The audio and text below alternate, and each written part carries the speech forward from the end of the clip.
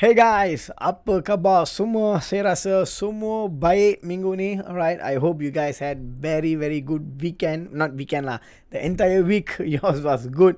Cikgu harap begitu. I had a good week. I had a very good week. And then so here we are dalam kita punya live stream, and you guys know something happened. Orang tahu tak, something baru saja, something happen, something berlaku baru-baru ni. Okay, actually saya akan prepare untuk setiap live stream saya akan letak dia punya soalan, when we talk, the pop-up akan keluar, all this stuff kan. Saya sudah ready semua. And then because last minute I need to do some changes and all this stuff. Bila saya buat all these changes and all that, aku delete the entire thing yang saya prepare untuk korang hari ni. It was so funny. I prepare a lot like untuk soalan-soalan Kbat, that kind of questions, the image akan keluar and all this stuff, right? But then semuanya delete last minute. But it's okay. Live stream still live stream. Alright? Live stream still live stream.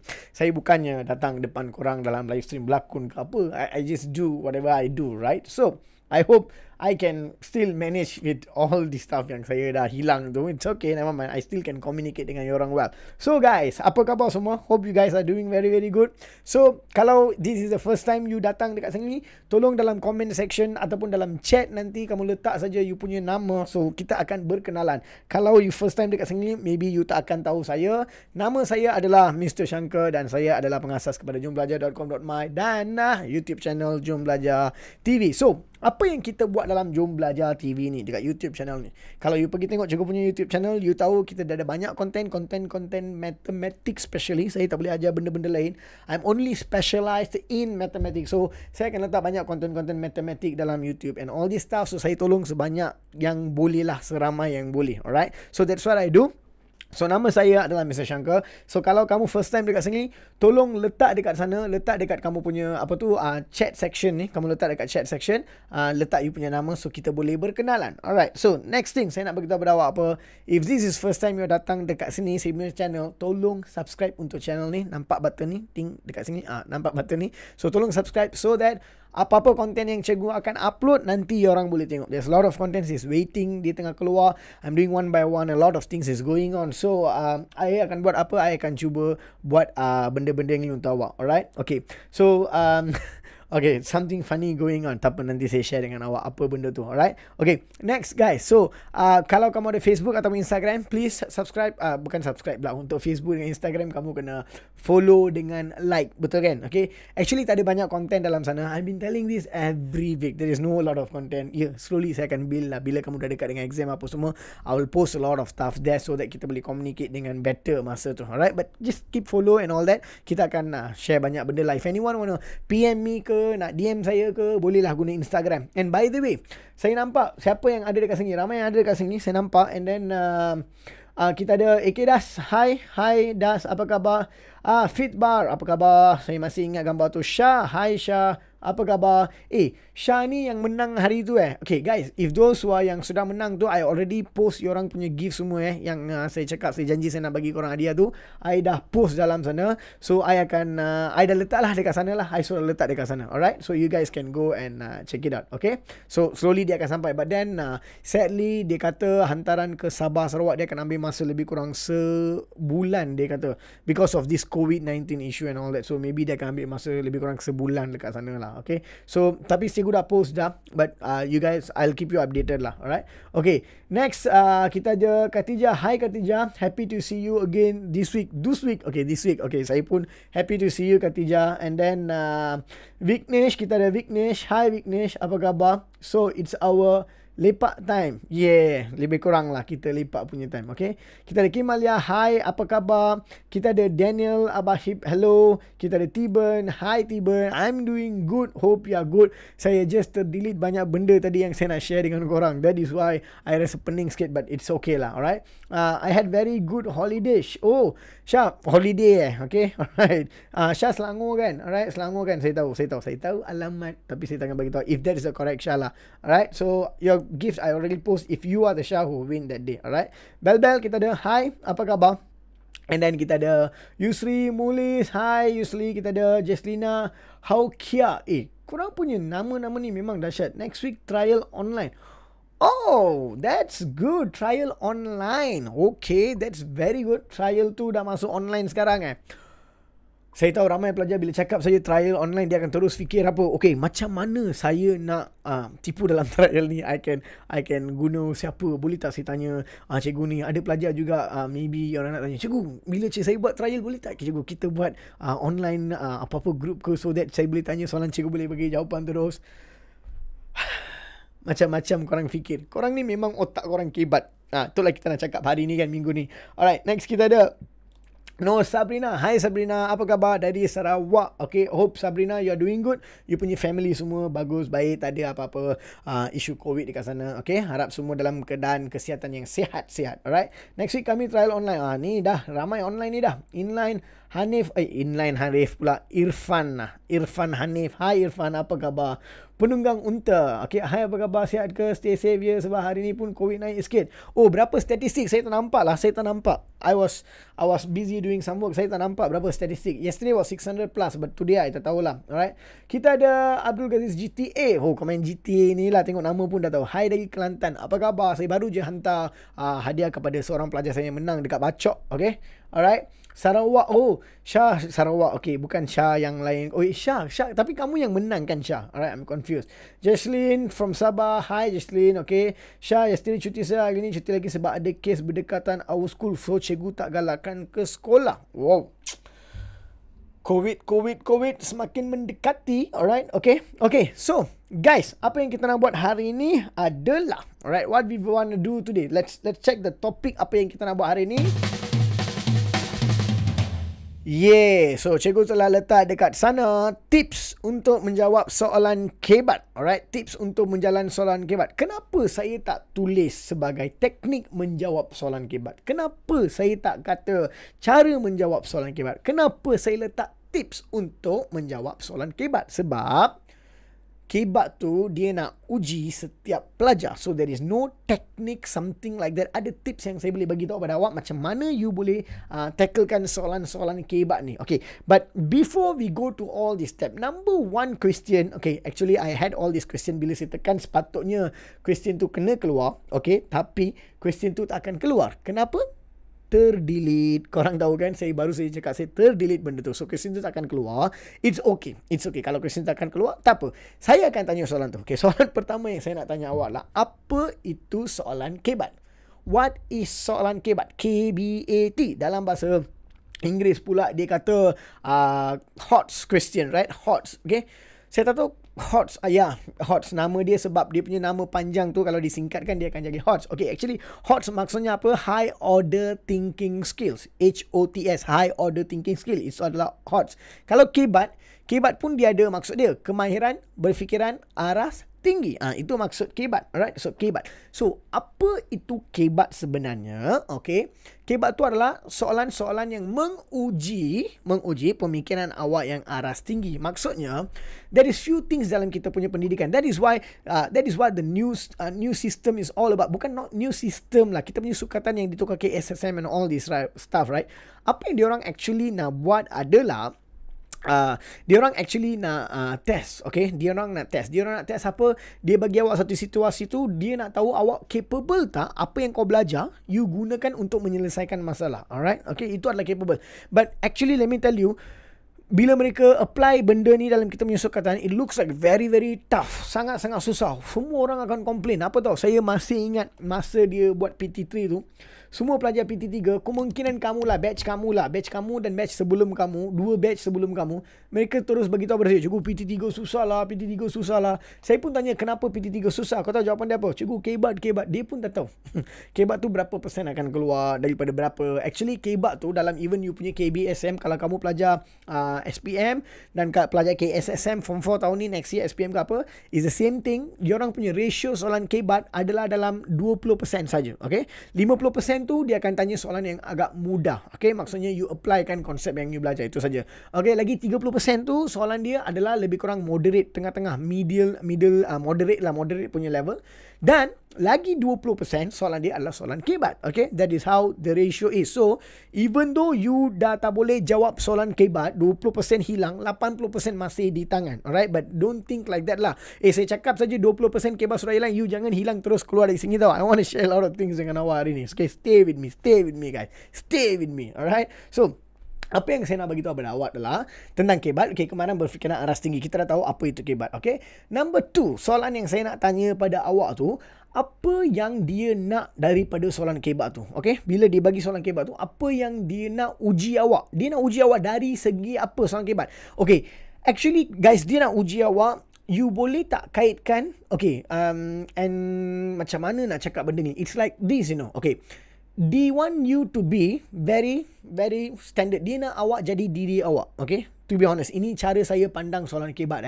Soalan kebat tu bukan satu benda yang dia nak uji pelajar yang pandai saja. No such thing guys. Bukan bermaksud kebat tu untuk budak yang pandai saja. No, there's no such thing like that.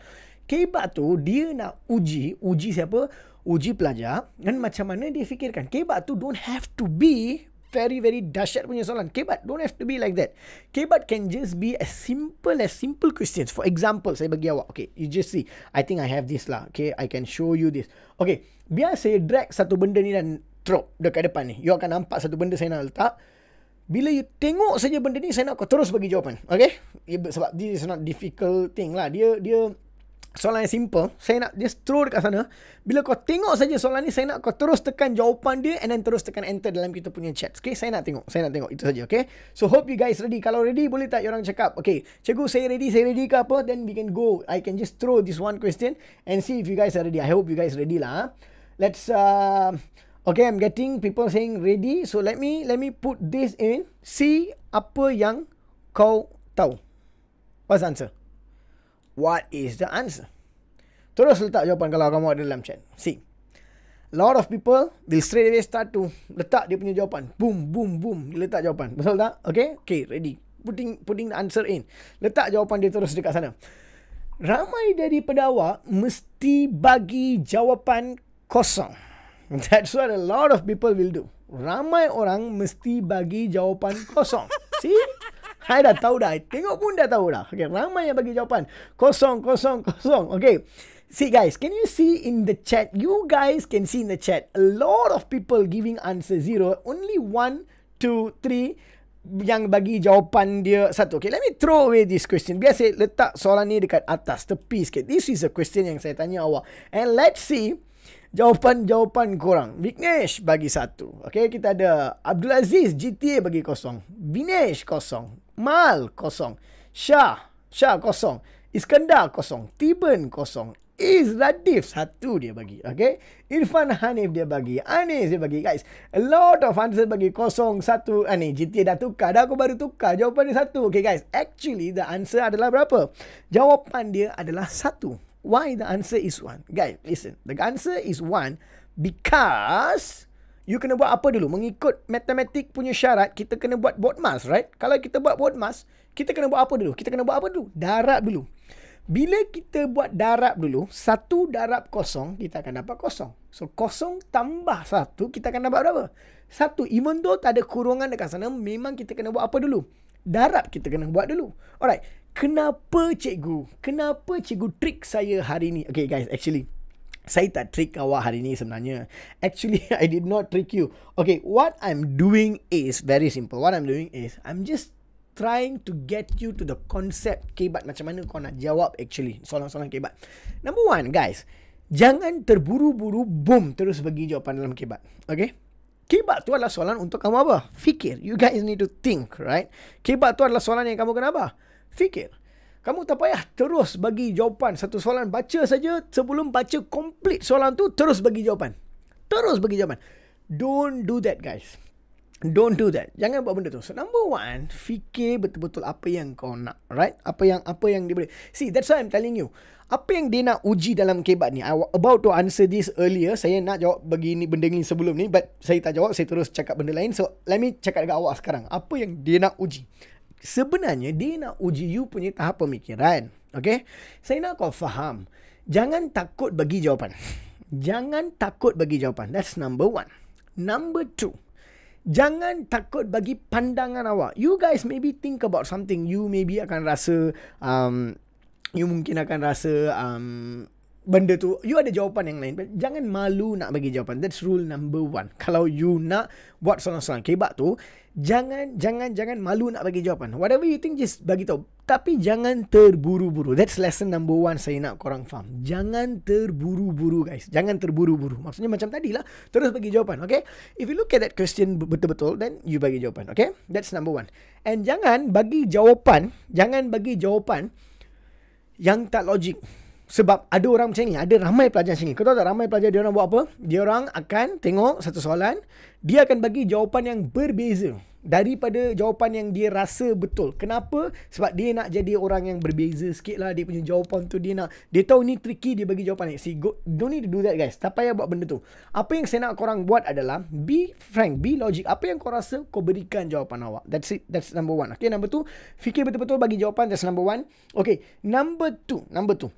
Saya ada satu lagi soalan saya nak letak kat sini. Okay, I already show you one. This is not kebat. Apa yang saya tunjuk awak tadi bukan kebat lah. I just nak bagi awak realize dan you jangan terburu-buru bagi jawapan. That's number 1. Okay, number 2. Okay, actually apa yang dia nak daripada kebat tu, dia nak awak analisis, dia nak awak bagi jawapan. Macam tadi, jangan terus boom bagi jawapan. Be yourself. Okay, that's number 2. Okay, number 3. Adakah soalan kebat ni penting? Okay, adakah soalan kebat ni penting? Guys, let me tell you honestly, this is very important question yang saya nak bagi awak jawapan. Adakah soalan kebat ni penting? I will guarantee you 100% soalan kebat ni adalah sangat penting. Kenapa saya kata sangat penting ni? Kenapa cikgu kata kebat ni sangat penting? Guys, see selalunya kebat ni berlaku, ataupun bukan berlaku lah, soalan kebat ni dia tanya, bila awak baca soalan tu, awak akan rasa satu benda ni. Apa you akan rasa? Cikgu, aku tak pernah belajar benda ni lah cikgu. Topik apa itu you akan fikir kan? You langsung tak ada kaitan dengan apa yang you belajar dan you terus nak jawab. Betul ke tidak? Guys, actually itu adalah kehidupan sebenar. Apa yang kau belajar sekarang ni, you tak akan gunakan exactly apa yang kau belajar, formula-formula ni semua dalam you punya kehidupan guys. Ada budak tanya saya, let me share this story dengan awak. Korang tahu tak? Saya bagi banyak teknik mengajar, motivasi, bla bla bla semua. Ada seorang budak, dia tanya saya di kalangan dalam 500 orang pelajar. Dululah, dia tanya saya satu soalan. Kau tahu tak dia tanya saya apa? Oh cikgu, saya nak tanya cikgu satu soalan. Saya pun tanya, apa kau nak? Okay, dia tanya, cikgu, apakah formula luas bulatan? Dia tanya saya.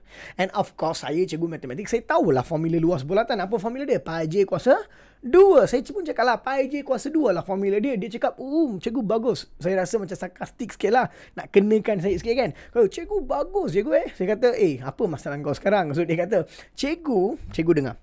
Cikgu cakap formula dia Pi J kuasa 2. Kan? Okay, saya nak tanya cikgu satu soalan. Dia cakap lah, dia belum tanya soalan. Itu bukan soalan dia. Apa formula luas bulatan? Itu bukan soalan dia. Soalan dia baru dia nak tanya. Kau tahu tak dia tanya saya apa? Cikgu, pernah tak cikgu gunakan formula Pi J kuasa 2 ni dalam kehidupan cikgu selepas daripada sekolah? Dan dia cakap dengan jelas, dia cakap apa tahu? Cikgu saya tak maksudkan memang hari ni cikgu bagi saya formula Pi J kuasa 2, tapi dalam kehidupan cikgu, selain daripada dunia pengajaran, okay? Matematik yang cikgu ajar tu, selain daripada kelas-kelas yang cikgu ajar, selain daripada semua benda yang cikgu ajar tu, ada tak at least satu kali cikgu gunakan formula tu dalam kehidupan cikgu? Maksudnya sebelum cikgu makan, cikgu kira luas pizza yang cikgu nak makan. Dalam kes saya maybe chapati. Cikgu nak makan chapati atau dosa ke apa? Okay, ada tak cikgu kira dia punya diameter berapa? Ada tak cikgu kira dia punya luas berapa? Ada tak cikgu pakai kereta punya rim size, cikgu ada tak kira jari dia berapa? Cikgu ada tak kira luas dia berapa? Kalau cikgu tak pernah kira benda-benda ni, kenapalah cikgu saya nak belajar benda ni? Guys, itu adalah soalan yang dia tanya. And saya tahu ramai daripada awak, you fikir apa tahu? Saya tahu inilah ada dalam otak awak. Tepuk tangan untuk budak tu kan. Yeay, soalan yang sangat bagus. Betul kan? Okay. But let me tell you what is my answer for that question. Dia tak tanya soalan ni secara peribadi. Dia tanya depan 500 orang pelajar. Dia tanya saya. So let me tell you what is my answer for that question. I told him, yes betul. You are exactly right. Saya tak pernah gunakan formula Pi J kuasa 2. I tak pernah fikirkan tentang gunakan formula Pi J kuasa 2 apabila saya makan, ding.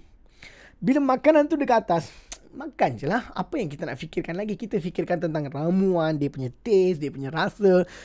Itulah apa yang kita rasakan. Kita tak akan fikirkan tentang paja kuasa 2 semua. But you guys need to understand one thing. Ramai pelajar tak tahu kenapa kita belajar matematik. And there is a wrong speculation dekat luar sana. Orang ramai kata tak payah belajar dekat sekolah, tak payah belajar university, tak payah belajar college apa semua. It's all waste of time. People say that. Guys, that is very, very wrong information. Saya bagi tahu pada awak. I want you guys to realize, tujuan saya ada channel Jom Belajar TV ni, saya nak sampaikan sebanyak maklumat yang saya boleh sampaikan pada awak. Maklumat yang benar, maklumat yang betul, supaya awak dah perasan apa benda ni. Don't fall for all these scams dekat luar sana. Don't, okay? Kenapa you pergi sekolah? Apa yang you belajar dekat sekolah? Kenapa you belajar matematik? Guys, let me tell you. Dalam kehidupan kita, kita akan ada banyak cabaran. Kita akan ada apa? Banyak cabaran yang kita akan hadapi dalam kehidupan kita. Setiap kali kita hadapi cabaran, kita kena selesaikan masalah yang kita hadapi. Ataupun any cabaran mesti ada masalah. So, kita kena selesaikan masalah tu. Ada 2 atau 3 kategori orang. Macam mana? Actually, not 2, 3. Dia ada banyak kategori. But let me tell you something. Kamu maybe pernah tengok orang. Dia dapat satu situasi tu. Dia ada satu problem tu. Dia tak tahu macam mana nak solve problem tu. Dia akan tanya orang-orang lain. Dia akan fikir, problem macam ni dulu saya pernah hadapi, macam mana saya nak buat. There are people who don't know how to solve problems in real life. You maybe pernah tengok. Maybe ada kawan-kawan awak di sendiri, you know your friends and all that. Maybe they don't know how to solve problem. But when you do mathematics, what will happen is you akan develop satu problem solving skill. You akan ada satu skill. Untuk menyelesaikan masalah. Sebab guys, macam mana lagi you nak train you punya otak untuk menghadapi cabaran dalam kehidupan ni? You tell me. If you face any problem in your life, right? Tiba-tiba ada satu situasi, okay? You tengah menguruskan syarikat ke, tiba-tiba ada satu masalah. Not only syarikat, your own family. Macam mana you nak fikirkan untuk menyelesaikan masalah tu? Number one, kalau awak ni memang dah train matematik banyak-banyak, kau dah buat soalan yang banyak-banyak dalam matematik, you really develop matematik, there is one thing yang you boleh buat. Bila you buat banyak soalan matematik, apa yang kita akan buat? Number one, kita akan ingat konsep apa. Okay? Maksudnya, kita akan ingat apa tahu? Apa yang kita boleh buat. Apa yang kita boleh buat, apa yang kita tak boleh buat. Kita akan fikirkan benda tu. That's number one. Number two, kita akan tengok apa yang ada dalam soalan tu. That's number two, kita akan tengok. Number three, kita akan gunakan apa yang kita ada. Kita cuba translate untuk selesaikan masalah tu. Actually, what we are doing is, we are giving training to our brain. Kita tengah bagi training untuk kita punya otak untuk menyelesaikan masalah. Of course lah, dia tak boleh bagi awak masalah dalam peperiksaan. Okay, dia cakap apa?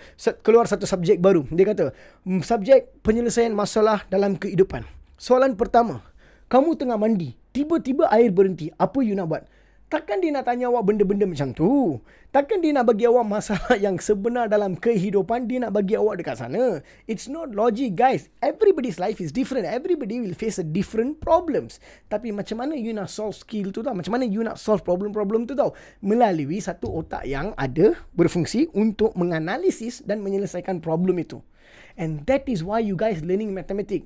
Tolong lupakan benda-benda ni orang cakap. Okay? Ramai orang, actually, a lot of teachers pun maybe tak dapat berikan jawapan seperti ni. Maybe they profession mereka is teaching, so they coming and teaching and all that. But sometimes some teachers even share dengan saya personally. Dia kata, cikgu, budak ni tanya macam ni cikgu. Aku pun tak tahu nak cakap apalah cikgu. Macam tu. Sometimes they cannot answer, but this is a reality, guys. This is a reality. When you do more and more mathematics, your brain akan develop satu pattern. Dia akan ada cabang dia. Macam mana nak tengok pada satu situasi. Macam mana nak selesaikan. Macam mana nak kumpulkan maklumat. This is a training untuk you punya otak soalan matematik. Soalan Kbat ni sangat penting. You know why Kbat tu sangat penting? Sebab Kbat tu mengkaitkan konsep matematik ataupun training yang awak ada dalam you punya otak. Dia kaitkan dengan situasi sebenar. Dia bagilah cerita kan, macam orang ni pinjam berapa ringgit dekat orang ni, dia pinjam berapa ringgit, dia punya umur kakak adalah 8 kali umur abang, bla bla bla bla. Kakak adalah 8 kali umur abang. Aku tak faham aku cakap apa, tapi contoh je lah saya bagilah. Okay, something like that lah. Dia akan bagi situasi sebenar, right? Kenapa dia bagi situasi sebenar tau? Sebab you punya otak ni berapa banyak dia boleh catch problem-problem macam tu dan dia selesaikan. That's what they want to test. That's what they want to test. And it is very important untuk belajar matematik juga, guys. You know why? Let me tell you what. Secara tidak langsung, there is one more thing yang kita belajar dalam matematik. You tahu tak apa? You tahu tak apa? You guys know what is that or not? Let me tell you, this is one of the things saya suka sangat about mathematics. Guys, mathematics teach you don't give up. Itulah apa yang matematik ajar awak. Sebab apa tahu? Bila you buat satu soalan, kita buat, you pernah kan kalau admits lagi lah, terus buat satu muka surat terus, jawapan dia salah terus. So when the question is wrong, you dah buat salah, you belajar balik. You buat balik soalan tu. Di repeatedly buat benda yang sama. Kenapa kita buat benda tu? Because we are building a confidence dalam diri kita supaya kita tidak give up. Kita tidak mudah give up dalam kehidupan. Apa-apa problem you hadapi, I don't want to give up. I just want to continue do this, guys. I just want to continue do this. Kenapa? Matematik you dah biasa dah. Satu kali dapat salah, tak apa, buat balik. Dapat salah, buat balik. Cuba selesaikan. You are getting an innovation dalam you punya otak. You tengah fikirkan benda ni macam mana saya boleh selesaikan masalah tu. So you punya fokus akan pergi daripada satu problem tu, dia akan fokus pergi kepada macam mana nak selesaikan problem tu. So when you think about solving the problem, that's where you can come up on a lot of obstacles ada dalam kehidupan awak. That is how I see mathematics personally. Saya tak tengok matematik tu macam, okay, aku belajar soalan pi j kuasa 2 dan saya gunakan tu untuk ukur capati yang isteri saya buat. Kalau dia kata luas capati yang saya buat adalah 150 gram ke apa, dan itu adalah berikan saya berapa unit carbs ke, apa protein ke, all this nonsense. Bukan benda macam tu saya nak gunakan saya punya, what do you call that, formula ni. It's actually a training untuk kita gunakan dalam kehidupan kita. So, dalam Kbat ni, that's what they trying to do. That's what they trying to do. Apa dia buat? Dia bagi awak situasi dan dia tengok awak ni boleh jawab ke tak. Guys, you will be surprised kalau saya share dengan awak cerita ni. Kau tahu tak budak darjah 5 dia boleh fikir macam mana? Inilah apa yang diorang nak. Dalam Kbat ni, apa yang mereka nak, apa yang kerajaan, apa yang orang-orang di atas tu dalam MOE and all these people who design this concept. So, apa yang mereka nak adalah they want you to be really good in problem solving. Actually, dia nak awak buat macam tu. So, this is satu cerita saya nak share dengan awak. Budak darjah 5 weh. Darjah 5. Okay? Inilah jawapan yang dia bagi pada cikgu dia, yang buat cikgu tu rasa macam, oh my god. Sebab soalan-soalan Kbat ni, sometimes boleh jadi terbalik. Maksudnya, soalan Kbat boleh jadi jawapan Kbat. Maksudnya apa? Soalan Kbat korang tak boleh jawab kan? Susah sikit nak jawab kan? Jawapan Kbat tu cikgu tak boleh cakap betul ke salah. Cikgu pun akan macam, ni nak bagi betul ke nak bagi salah? Ada macam tu. Sebab ada budak saya tanya dia. Saya bagi satu soalan. Saya tanya dia soalan ni. Okay guys, you look at this question. Okay, korang tengok soalan ni. Ada berapa cara nak jawab soalan ni? Ada budak cakap 1, ada budak cakap 2, ada budak cakap 3. Kau tahu tak budak yang smart dia cakap apa? Dia cakap, cikgu, banyak cara cikgu. Saya tanya berapa? Dia cakap banyak cara. Sekarang kau nak saya cakap apa? Jawapan dia betul ke salah? Memang ada cara lebih daripada 1. Ada 2, 3 cara. Okay, let's say ada 3 cara. Jawapan dia adalah berapa? 3. Dia kata banyak cara. Sekarang saya nak cakap jawapan dia betul ke salah? Saya tak boleh cakap apa kan? Saya terpaksa cakap jawapan dia adalah apa? Betul. Because you know why? Dia kata banyak tu lebih daripada 1. So, it's like that. You understand what I'm saying or not? So, biar saya share dengan apa budak darjah 5 ni dia buat. Budak darjah 5 ni, guys. Oh my god, saya ni tak percayalah kenapa budak-budak darjah 5 ni, budak-budak yang dalam aras rendah ni, diorang punya pemikiran sekarang dah berbeza. Kau tahu tak soalan yang dikeluarkan oleh cikgu tu apa? Cikgu tu nak test diorang punya otak tu berapa matang, things like that. Okay, inilah soalan dia. Kau tahu tak soalan dia tanya apa? Okay, I'm gonna ask you also the question. Diorang kalau tahu jawapan dia, diorang state lah diorang punya jawapan dalam chat section dekat bawah. Okay, so cerita dia macam ni. Cikgu tu tanya, okay? Cikgu tu tanya. Apa cikgu tu tanya? Cikgu tu tanya, okay, ini soalan dia. Kamu tengah menunggang basikal. Menunggang apa? Basikal. Pada pukul 3 pagi. Kamu tengah menunggang basikal pada pukul 3 pagi. Dan kamu telah terjumpa satu traffic light. Kamu telah terjumpa apa? Traffic light. Dan traffic light itu menunjukkan lampu merah. Menunjukkan lampu apa? Merah. Sekarang soalan dia. Soalannya Kbat tu kan dia akan ada A, B macam tu kan. Okay, ini soalan A dia lah. Situasi. Situasi dia adalah budak ni tengah menunggang basikal pukul 3 pagi dan dia jumpa traffic light. Traffic light tu menunjukkan lampu apa? Lampu merah. Dan soalan pertama. Apakah tindakan anda sekarang? Simple question. Markah berapa? 1 markah. Saya tak nak cakap tentang markah lah. Kita just fikirkan situasi dia. Okay? Kamu tengah bawa basikal pukul 3 pagi, jumpa traffic light. Traffic light warna dia apa? Merah. Lampu merah. Dan kamu punya soalan itu adalah situasi dia sudah bagi. Soalan A adalah apakah tindakan anda? That's the question. Soalan A. Korang rasa apa? Cikgu, macam mana nak jawab soalan ni? Ada budak tanya macam tu, macam mana nak jawab? Guys, this is what I tell you. See, I tengah bagi awak tips-tips untuk jawab kebat tau. Bila ditanya satu soalan tu, tips pertama yang paling utama saya nak bagi pada awak adalah go in the situation. Saya tak cakap ini macam magic zoom masuk dalam komputer, go dalam situasi. Bukan macam tu. Maksud saya adalah saya nak awak fikirkan awak lah orang yang ada dalam situasi tu. That's tips number 1. Okay? Awak lah orang yang ada dalam apa?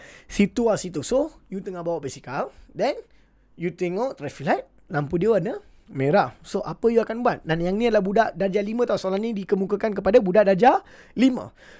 Ramai pelajar bagi jawapan. Okay? Saya nak bagi awak jawapan 4 orang pelajar sajalah. 4 orang pelajar saja. Okay? Jawapan pelajar pertama. Dia cakap apa tau? Saya tidak akan berhenti. Saya akan melanggar lampu merah itu. Dia tulis, saya tidak akan berhenti. Saya akan melanggar lampu merah tu. Sekarang, let me ask you guys one question. Okay?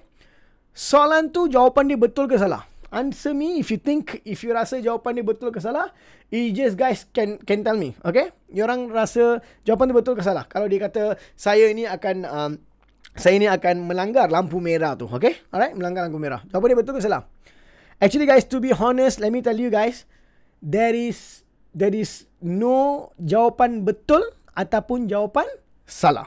For this question, let me tell you, there is no jawapan betul, jawapan salah. You kata you akan berhenti pun you dapat markah 1 markah. You kata you akan melanggar lampu merah pun you akan dapat 1 markah. Okay? Because ini adalah tindakan. Okay? Budak tu jawab dengan logik. Budak pertama dia kata apa? Okay, saya akan melanggar lampu merah itu. Saya tidak akan berhenti pada traffic light itu. Itu soalan dia. So, cikgu dia pun dah bagi markah dah. Okay? Cikgu tu baca soalan kedua. Soalan B itu soalan apa tau? Soalan dia adalah berikan alasan kepada tindakan anda di soalan A. Maksudnya soalan A tu dia kata apa you akan buat. So sekarang soalan B dia adalah apa? Soalan B dia adalah berikan alasan kenapa you buat macam tu. That is the question, soalan B. So ini topik apa ni? Ini bukan topik sains, maybe topik moral. Saya boleh cakap topik moral, tapi dia adalah pelajar beragama Islam. Ini dia tak akan pergi untuk moral, dia akan pergi untuk agama. So adakah dalam agama kita belajar benda-benda macam ni? Ini is basic right? Basic benda right? So apa yang saya nak bagi tahu pada awak sekarang adalah soalan B tu jawapan dia paling menarik. You boleh tengok 4 pelajar bagi jawapan yang berbeza. You boleh tengok dia punya personality, macam mana dia punya personality. Alright? Pelajar pertama yang dia kata dia akan langgar lampu merah tu, alasan dia adalah dalam keluarga saya, bapa saya, mak saya, nenek saya, datuk saya, abang saya, kakak saya, semua orang tak akan berhenti untuk lampu merah. Saya pun ikut mereka. Itulah jawapan yang diberikan oleh apa? Budak tu. Alright? Budak tu bagi jawab apa? Satu orang akan berhenti. Dalam kehidupan saya, bapa saya tak pernah berhenti dalam lampu merah. Abang saya tak pernah berhenti. Kakak saya tak pernah berhenti. Kalau dia orang tengok lampu merah, dia orang tak ada kereta, dia orang terus jalan saja. Saya pun jalan sajalah. Kenapa saya kena berhenti? Itu adalah jawapan budak tu. Kau tahu tak cikgu tu cakap apa? Kau bawa ibu bapa kau, aku nak bincang dengan dia orang sejam. Itulah dia cakap lah. Alright. So itu jawapan dia lah. Just jawapan dia. Okay. Saya tak nak cakap jawapan dia betul ke salah. But logically, lampu merah tu dia cakap tu keterlaluan sikit lah. So tak betul lah jawapan dia. Contoh lah budak kedua, dia kata apa tau? Saya akan berhenti di lampu merah itu. Itu jawapannya. Saya akan berhenti di lampu merah tu. Lepas tu alasan dia, B, ditulis kenapa dia akan berhenti. Mengikut undang-undang di negara Malaysia, yang kita pergi belajar dekat JPJ sebelum mengambil lesen selepas tingkatan 5, bla bla bla. Kita perlu berhenti apabila kita jumpa lampu merah. Itu adalah syarat-syarat atau undang-undang di negara kita. Dan sebagai seorang rakyat Malaysia, saya akan patuh kepada undang-undang. Top. Itu jawapannya. Budak B. Korang ingat, oi budak B ni keterlaluan jawapan dia. See, it's okay sebab pendapat, dia bagi pendapat. Dia kata dia akan berhenti dan dia kata kenapa dia akan apa? Berhenti. Alright? Kenapa dia akan berhenti? Alright. Budak ketiga pula. Budak ketiga, dia punya jawapan. Kau tahu tak dia cakap dia punya jawapan tu apa? Dia punya jawapan lah jawapan yang terbaik dalam dunia tu. Saya tak pernah tengok seorang budak yang ada pemikiran yang begitu matang, guys. Begitu matang. Kau tahu tak dia punya jawapan adalah apa? Dia kata, jawapan A, dia kata, dia tidak akan berhenti. Dia tidak akan berhenti di lampu merah. Itulah apa yang dia kata. Jawapan B, alasan kenapa dia tidak akan berhenti, kau tahu tak dia cakap apa? Ini jawapan dia. Dia kata, pukul 3 pagi. Pukul 3 pagi adalah satu situasi ataupun keadaan di mana keselamatan diri saya tidak terjamin. Keselamatan diri saya tidak terjamin pukul 3 pagi. Sebab tak ada orang yang ramai akan bangun dan ada di kawasan itu pukul 3 pagi. So, saya tidak akan berhenti di lampu merah. Kenapa? Sebab demi keselamatan diri saya. Mungkin ada orang boleh culik saya, ada orang boleh mabuk dan datang langgar saya dan saya meninggal dunia. Benda-benda boleh berlaku. Ada orang boleh culik saya, dia akan ambil saya punya kidney, saya punya ni semua. Benda-benda ni ditulis. Dan saya tengok jawapan budak tu, guys, can you see how he thinks? Macam mana dia fikir? Dia kata, dia tengok, tak ada orang lain tengok pukul 3 pagi. Dia cakap, pukul 3 pagi. Oh, pukul 3 pagi, tak selamat. Saya takkan ada di depan lampu merah tu, saya takkan berhenti. Sebab demi keselamatan, saya akan terus gerak dan pergi ke rumah saya. Something like that. Itu jawapan dia. Budak darjah 5 berikan jawapan betul-betul dahsyat. Saya tengok, wah, bagus budak ni. Dia punya cara pemikiran tu bagus. Tapi ada juga seorang lagi budak. Budak yang satu lagi, budak yang keempat. Dia punya jawapan. Jawapan pertama. Kau tahu dia kata apa? Jawapan pertama, dia kata dia tidak budak yang keempat ni, dia punya jawapan dalam A, dia kata, apakah tindakan anda? Jawapan dia adalah, saya tidak tahu. Itu jawapan dia. Ini budak lagi kebat. Ini adalah king of kebats. Ini adalah king of kebat. Jawapan dia kata apa untuk A? Saya tidak tahu. Itu jawapan dia untuk A. Sekarang, you tengah fikir kan, B tu dia mesti biar kosong, betul tak? B tu dia mesti biar kosong kan? Tapi dia tak biarkan kosong. Kau tahu tak dia tulis apa? Dia tulis, saya tidak tahu sebab bapa saya tak pernah benarkan saya keluar pukul 3 pagi. Maka saya tiada pengalaman dalam situasi sebegini, maka saya tidak tahu apa yang saya akan buat. Okay? Jawapan macam ni pun ada budak bagi. Jawapan seperti ni. Dia kata dia tak tahu. Kenapa dia tak tahu? Dia kata, oh saya tak tahu sebab saya tak pernah keluar pukul 3 pagi. Guys, sekarang situasi cikgu tu cuba fikirkan. Dia nak kata betul ke salah ke apa dia nak buat. Dia tengah berikan honest opinion. But that's not what they want to test. Dalam kebat ni dia nak buat apa tau? Dia nak awak analisis satu situasi. And then you guys bagi satu jawapan ataupun conclusion. So, number one thing yang saya cakap untuk awak. The most important tips. Put yourself into the situation. Dalam situasi tu. Letak you punya diri dalam situasi tu. Dan fikirkan apa jawapan you nak bagi. Guys, let me share another question dengan awak. Okay. Abang awak dan 3 orang kawan-kawannya. Abang dan 3 orang kawan-kawannya. Jumlah berapa orang? 4 orang. Okay. Balik ke rumah selepas sekolah. Mereka ni sangat-sangat lapar. Di rumah kamu ada 8 biji apple. 4 orang datang ke rumah. Dekat rumah ada 8 biji apple. Okay. Mereka ingin makan. Berapakah biji apple yang abang akan dapat? Ataupun ditanya, berapakah biji apple yang kamu akan beri kepada abang anda? Ramai pelajar, bila saya tanya je soalan ni, dia terus cakap apa tahu? Oh cikgu, 4 orang datang ya cikgu. Kalau 4 orang datang, ada 8 apple cikgu. 8 bahagi 4 cikgu. 8 bahagi 4 dapat 2. Cikgu, abang saya akan dapat 2 apple. Itu adalah jawapan dia. But can I tell you something honestly? You boleh cakap, abang awak dapat 1 apple. You boleh cakap abang awak dapat 2. You boleh cakap abang awak dapat 3, 4, 5, 6, 7, 8. You boleh kata abang awak dapat 8 apple. Dan you juga boleh kata abang awak dapat 0 apple. Sebab saya benci abang saya. Aku tak nak bagi dia makan. Biar dia pergi mati kebuluran lah. Biarlah dia. Aku tak nak dia. Aku tak tengok. Aku tak suka dia. You can say things like that, guys. But then, let me tell you, that's not logic lah. But kita terus cakap, 8 tu bagi dengan 4. Kita cakap jawapan dia mesti 2. Guys, jangan fikir macam tu. Come out from the box. Think a lot of things. Abang, dia tanya, awak boleh bagi berapa apple dekat abang awak? You boleh bagi 1, you boleh bagi 2, you boleh bagi 3. You love your brother. Bagi dia semua apple. Biar kawan-kawan dia kau tak suka, kau jangan bagi dia apple. You understand what I'm saying or not? So, be open when you do soalan-soalan kebat. Bukan soalan-soalan kebat saja. In your life, whatever things you do, be open guys. Be open, honest. Just buat benda tu guys. Just buat. Try to think logically. Okay? So, kenapa cikgu 8 tu tak boleh bagi dengan 4 dekat 2? Boleh. Saya tak cakap tak boleh. Boleh. But that is normal answer. You boleh juga cakap, I'm not telling you cannot say 2. Saya just beritahu pada awak, you boleh juga cakap 1, you boleh juga cakap 3, you boleh juga cakap 8. You can say all this stuff. You can say all this stuff. And it is logic. It is accepted. It is accepted. Kalau soalan dia kata, kalau kamu kena bahagikan 8 biji apple tu kepada 4 orang secara sama rata, then you mesti kena bagi jawapan 2. Sebab situasi dia kata you kena bahagikan secara sama apa? Rata. That's what they say. Kalau situasi dia bukan macam tu, guys, you can give you punya jawapan. You guys can give you punya jawapan. Okay, let me take a short thing. Saya tengok you punya komen-komen apa yang you orang bagi. Setuju, Syah setuju. Kira umur Pak Utara dan cucunya. Oh, ni apa? Ni soalan putra. Pak Putra dan cucunya. Oh, maybe itu soalan kebat kot. Okay. So, there is a lot of things. Tunggu sampai lampu warna hijau. Ni Dewish tunggu. Maksudnya dia akan berhenti lah. Terus jalan je. Syasha dia kata terus jalan je. Langgar je lampu merah tu. Pukul 3 pagi dah kot. Polis bukan ada pun. Weh, ini dahsyat weh. Ini main GTA ni banyak ni. Saya tahu ni main GTA. Muhammad Harith. Dia kata langgar je pukul 3 pagi. Sebab dia apa? Tak ada polis lah bang. Tengok. Tengok macam-macam jawapan. Macam-macam. Teruskan jalan sebab guna basikal awal pagi. Okey. Sabrina dia telah fikirkan 3 pagi. Pernah otak kebat macam kepada budak. You know macam-macam guys. This is what I'm saying. So you guys kena tahu. Okay, you guys kena tahu macam mana orang nak bagi jawapan. Okay, that is about kebat. Okay, that's about kebat. Okay, macam mana you kena analisis situasi tu, you bagi jawapan and all this stuff. And then, guys, I want you to think. Okay, bila dia bagi soalan kebat tu, okay, let me show you. Okay, alright. Bila dia bagi soalan kebat tu, okay, terdelete kan semua benda tu kan. That's why I tak ada benda nak show awak. So, bila buat soalan kebat tu, okay, you orang dalam exam, bila you orang buat soalan kebat tu, number one, baca slow. Okay, satu persatu, cuba fahamkan, and then you orang bagi jawapan. Okay, number two, cuba fikirkan secara logik. Okay, solution dia. Logik secara solution dia.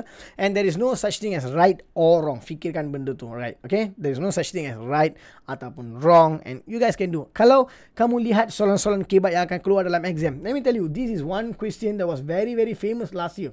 Soalan ni sangat-sangat famous, guys. I don't know if you guys can see this. But inilah soalan yang famous tahun lepas. Dan sama macam ni, banyak soalan yang keluar. Dan semua soalan yang keluar adalah lebih kurang sama saja. All of the question yang keluar tahun lepas, it was just same thing. Benda yang sama dia keluar. But dia tukar nama lah. Dia tukar nama, maybe number pun saya tengok kebanyakan soalan tahun lepas yang keluar, dia orang tak ubah pun langsung. But this is the kind of question. So, bila kamu baca soalan ni kali pertama, maybe orang tak dapat buat. Okay, maybe orang tak dapat buat. Kali pertama, it was quite difficult, challenging lah. Okay, kali pertama tak buat. But kali kedua, kali ketiga, kali keempat, bila you jumpa soalan sama seperti ni, guys, you guys boleh buat benda ni.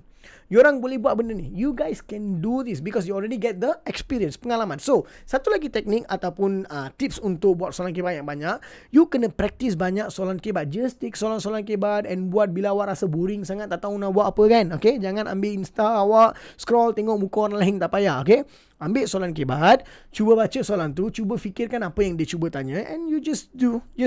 You akan develop you punya experience untuk jawab soalan-soalan kebat. Alright, and the next question is very, very important. Ada budak dia tanya saya, cikgu, sebenarnya soalan kebat ni senang ke cikgu? Ataupun soalan kebat ni susah? Ada budak dia tanya saya, cikgu, saya tak tahu cikgu, sebenarnya soalan kebat ni saya just cuba buat saja.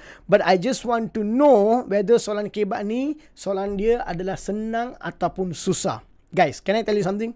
Soalan kebat tu jangan rasa dia tu senang atau susah. Don't think like that. Sometimes that could be really, really difficult. And you orang tahu tak, baru-baru ni, saya jumpa satu soalan, saya tengah ajar saya punya budak-budak, and then I was doing that question and I recorded saya buat soalan tu. You guys nak tengok ke? Saya belum upload video tu lagi. Esok saya akan upload, okay? You guys please go, jom belajar TV dekat YouTube. Esok you guys mesti pergi check dekat sana. Saya akan upload soalan ni. Soalan ni adalah soalan Form 1. Soalan budak KSSM Form 1, tingkatan 1. Tingkatan 1 dia ada soalan ni. Dan saya telah buat soalan ni. I just want to show you some preview apa berlaku. Okay, apa berlaku. Just have a look at this, guys. This is what happened. So, itu adalah jawapan dia. But, oh my God. Soalan Form 1 KSSM. Holy. Yeah, that's what happened. Itu adalah apa yang berlaku bila saya buat soalan kebat tu. Guys, Form 1 punya soalan. Saya tak percaya that question, any Form 1. If you ask me, kalau soalan tu bagi kepada budak Form 5 pun, I think like, oh my God, diorang saya tak tahu boleh jawab ke tidak. I don't know whether they can answer that or not. Because that question was that not susah. It needs a lot of confidence untuk buat soalan tu. You should continue go. You know, it's like, you tak tahu you nak pergi ke mana, you tak tahu you nak sampai ke mana, you just it just drive you. You just buat benda tu, just buat, and boom, you akan dapat jawapan. And this question, I dah buat all my editing video and all these things. It's there already. Like esok, I akan upload. Okay, I'll try to upload tonight, but I don't think so tonight possible. Tak boleh lah. Esok saya akan upload benda ni lebih kurang dalam tengah hari ataupun petang sikit. I will do that. I will upload that video for you guys. You orang boleh tengok macam mana bentuk soalan itu. Macam mana bentuk soalan itu. You guys can see that. Okay. So meme side dia kata susah ke sir? It's not susah. It is not susah. Actually, dalam soalan tu dia bukan soalan yang susah. Dia just testing you berapa confident you are, how confident you are untuk selesaikan satu soalan tu. Alright? So I will definitely share dengan you guys soalan ni esok. Okay? Prasad baru saja sampai. Okay, ni Alif, SPM candidate baru saja sampai. Hai, apa khabar Alif? Alright? So guys, apa yang saya nak buat adalah saya akan share video saya untuk esok. So hari ni ingat apa yang kita telah buat untuk you punya live. So capai takut dengan soalan Kbat is just going to be 20% of your exam. Dia akan keluar. Number 1. Okay. Number 2. Awak kena perhatikan betul-betul. Relax. Belajar. Chill. Perhatikan betul-betul apa yang you orang nak buat. And then just give your opinion. Get into the question. Apa yang ditanya tu, situasi tu, make sure you think like that happened to you. Kalau itu berlaku pada awak, apa yang you akan buat? That's how you must think.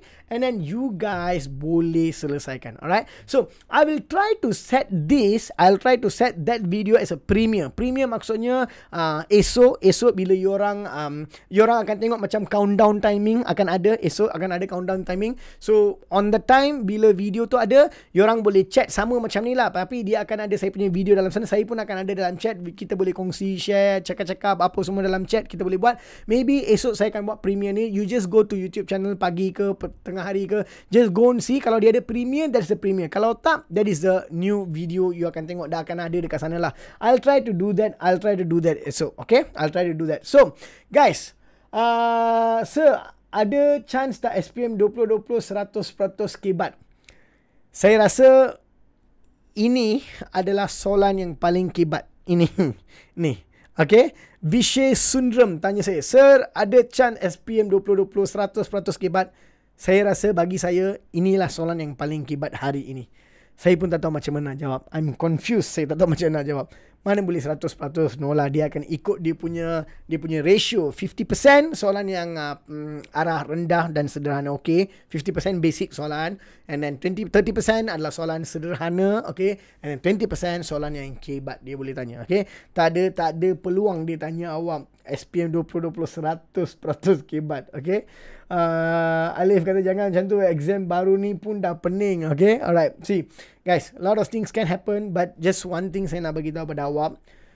There's 2 things saya nak bagi tahu pada awak. There's 3 things. There's a lot of things saya nak bagi tahu pada awak, but for now, I just gonna tell you guys, jangan fikirkan tentang apa-apa. Just do. Your target should be you want to understand and you want to solve. Ambil itu sebagai satu cabaran untuk score. Markah yang kita dapat, second story. Cerita yang kedua. Yang pertama, itu adalah satu cabaran. Macam mana you akan hadapi cabaran itu, peperiksaan itu. That's the most important thing, guys. Markah is second. If you did well, you will get good marks. Okay? If you don't do well, it's okay. At least you try doing a lot of good things. You know, that's the most thing. Okay? Kalau you duduk macam pemalas je, tak belajar apa-apa, you never put any effort, your mark is less, your mark is teruk, then you blame yourself. But if you put all the effort, if you put maximum effort yang you boleh, okay, and then you get your results, okay, guys, you tried. That's the most important thing. Attitude untuk cuba, untuk belajar is the most important thing, guys. Markah secondary. See, there is a lot of successful people. Dia buat a lot of things, dia belajar. Markah dia dapat maybe kurang, but dia punya effort akan tolong dia dalam masa yang akan datang. That's what I want to tell you guys. So don't think about like apa markah yang saya nak dapat. It should be a goal. That should be a goal. But then focus on your effort. Apa yang you nak belajar? Macam mana you nak belajar? Focus on your effort and you will get great results, guys. You will get great results. Jangan risau pasal benda tu. Don't worry. Chill. Just belajar, buat saja apa yang awak nak, you know. But most important thing is you kena develop beberapa skill dalam diri awak. Tanya soalan.